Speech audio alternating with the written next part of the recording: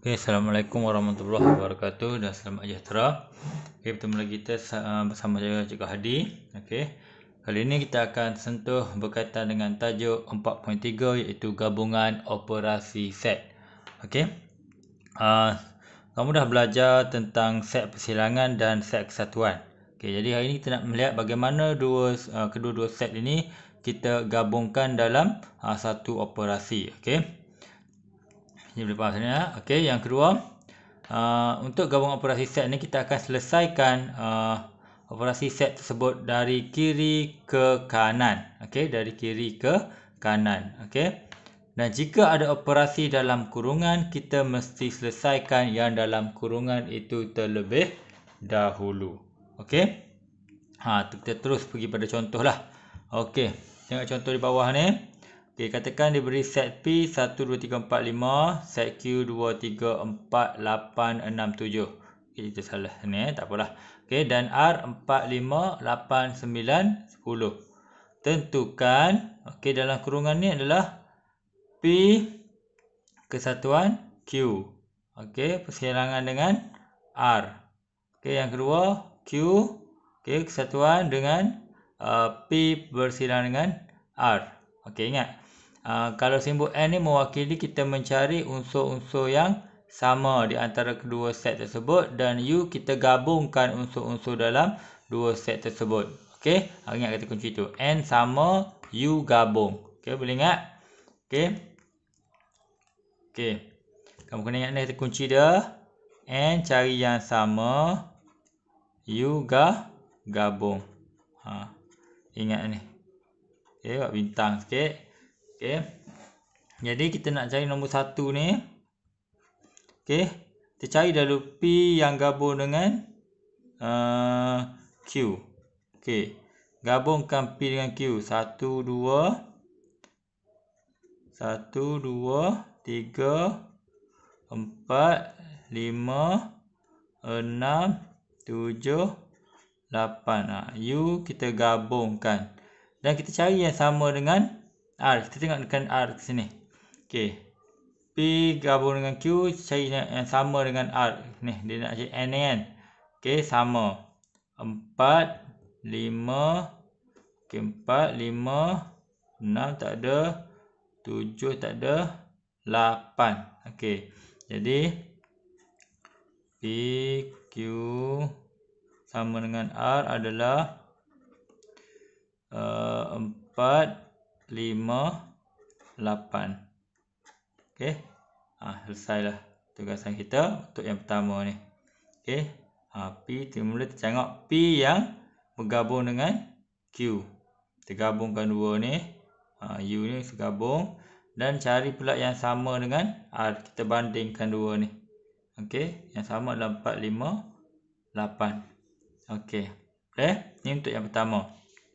Okay, itu yang kedua macam mana pula? Okey. Q kita nak satukan dengan P yang bersilang dengan R. Okey, jadi kita cari P yang bersilang dengan R dahulu. Okey, P yang bersilang dengan R. P yang bersilang dengan R. 1 tak ada, 2 tak ada, 3 tak ada, 4 ada, 5 ada. Itu je. 4, 5, 2 ni saja. Kemudian kita gabungkan dengan Q. Jadi, kita terus buat. Kita tengok dekat sini saja. Q ni kita nak gabungkan dengan ini. 2, 3. Okey, 2, 3, 4. Okey, 1 je tulis. 5. Masuk 6, 7 dan 8. Sebab dia kita gabung. Kesatuan kita gabungkan sekali. Okey, itu je jawapan dia. Boleh? Okey. Cikgu bagi lagi contoh supaya kamu lebih mudah faham. Okey. Kita tengok contoh yang kedua ni. Okey. Diberi set semesta adalah kesatuan P, Q dan R. Okey. Set P 1, 2, 3, 4. Set Q 2, 3, 5, 6. Dan R 3, 4, 6, 7. Tentukan unsur-unsur bagi Ni satu macam ni, dua macam ni. Ada simbol koma kat atas ni, ada simbol pelengkap. Cikgu nak tunjuk sekali gabungan operasi apabila melibatkan pelengkap lah. Okey, tak apa. Tengok satu persatu. Okey, yang pertama. Q kesatuan dengan P bersilang dengan R. Jadi kita dalam kurungan dulu kan. Cari dulu P yang bersilang dengan R. Silang maksudnya cari yang sama. P dengan R, kita tengok P dengan apa yang sama. 1, 2 tak ada, 3, 4. Okey, 3, 4. 3, 4. Kita nak buat apa ni? Kita nak gabungkan dengan Q. Jadi, gabungkan dua ni. Senang saja. Tengok Q. Okey. 2, 3. Ambil ni. 4. Kita sambung lagi. 5, 6. Dah. Selesai. Okey. Ni untuk yang nombor 1. Okey. Kita tengok nombor 2. Dia nak ini. Okey. Jadi, ini selesaikan dalam kurungan dulu. Ini ada pelengkap. Maksudnya cari pelengkap tu kita kena cari yang P kesatuan dengan R dahulu. Kita cari dulu P kesatuan dengan R.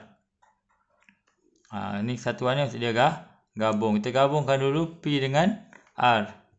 1, 2, 3, 4, 6, 7.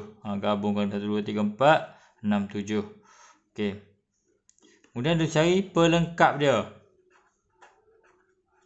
Maksudnya yang bukan nombor-nombor ni yang ada dekat tempat yang lain. Sebab set semesta ni adalah gabungan kesemua ketiga-tiga set ni. Set semesta adalah gabungan ketiga-tiga set ni. Jadi kita nak cari nombor-nombor yang selain daripada nombor yang ada dekat sini lah. Jadi nombor apa kita ada sini? 1, 2, 3, 4, 5 kan. 5, 6, 7. Dah. 5 tak ada kan. Okey, nanti 8 tak ada. Okey dah. 5 saja. Okey. Dia nak suruh kita apa lagi? Carikan yang sama dengan Q. Okey, P sama dengan Q. Ya, unsur yang sama dengan Q. 5 saja. Lepas ni pun 1 saja. Okey, 5 sajalah. Okey, jadi 5 juga jawapan dia. Okey. Itu cara dia. Okey, satu lagi yang ketiga. Okey, yang ketiga Q kita nak kita cari dalam kurungan dulu. Okey, Q gabung dengan R. Okey. Q gabung dengan R. Nanti gabungkan dua ni. 2, 3, 4, 5, 6, 7. Okey. Ini P pelengkap pula. P pelengkap yang bukan P. Okey, P 1, 2, 3, 4. Okey, selain 1, 2, 3, 4, kita ada nombor apa lagi? 5, 6, 7 kan. Okey, 5, 6, 7. Jadi kita nak cari yang N ni sama di antara dua ni. Okey, cari yang sama. Okey. Sorry, ni. Kurungan QR. Kita cari tengok apa yang sama. 5, 6, 7. 5, 6, 7. Okey. Faham mudah saja kan? Okey. Dah sekali seterusnya kita nak tengok pula. Okey. Gambar rajah Venn bagi mewakili gabungan operasi.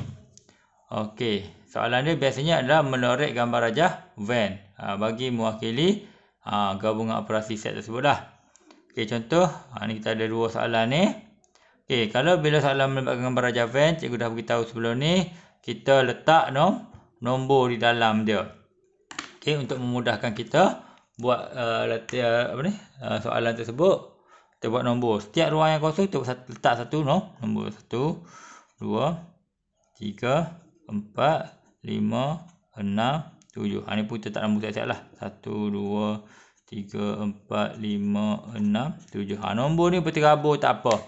Okey, asalkan kamu boleh nampak dia dengan jelas lah. Okey. Jadi yang pertama, soalan yang pertama ni lah. Okey. Q kesatuan dengan P bersilang dengan R. Kita cari dulu dalam kurungan dulu dalam operasi cari yang kurungan dulu. Kita buatlah kat sini. Okey, cari yang sama P dengan R. P dengan R apa yang sama P dengan R? Okey. Kalau pening kamu tulis dulu kat tepi ni. P apa P? 1 2 3 4 1 2 3 4. R 2 3 ni R 2 3 6 7. Jadi kita nak cari yang sama. 2 3. 2 dengan 3. Okey. Nanti kita nak gabungkan dengan Q. Okey. Jadi kita nak gabungkan benda ni dengan Q.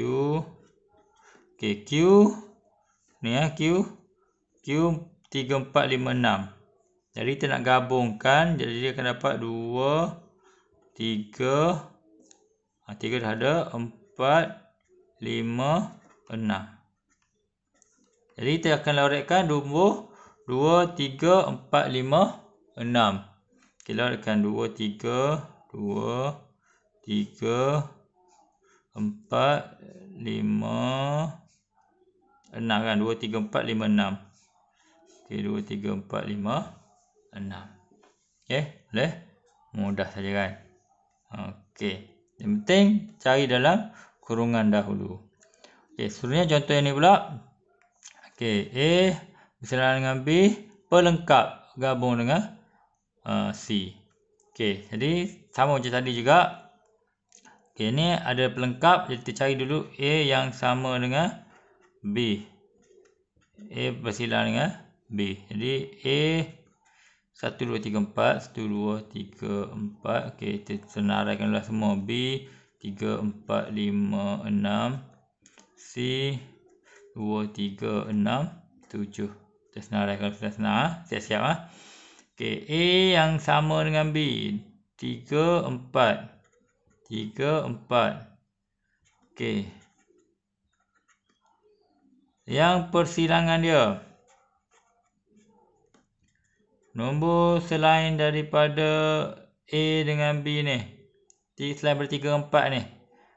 Nombor lain ada selain daripada 3 4. Tutup 3 4 kita ada 1 2. Kamu tutup macam ni lah. Okey. 5 6 7. Selain 3 dengan 4 1 2 5 6 7. Dan kita cari, kita nak gabungkan dengan C ni. Gabungkan benda ni, yang ni dengan C. Jadi sambung je lah. 1 2 3 4 tak ada, 2 tak ada 4, 5 terus 6 7. 1 2 3 5 6 7. 1 2 3 5 6 7. Maksudnya nombor 4 sajalah tak dilorek. Okey. Yang lain semua kita lorekkan dia. Okey, itu saja bagaimana untuk melorek gambar rajah van bagi gabungan operasi. Saya harap kamu semua dapat faham. Okey, nanti boleh jawablah soalan jika aku sediakan nanti. Okey. Itu saja dari saya.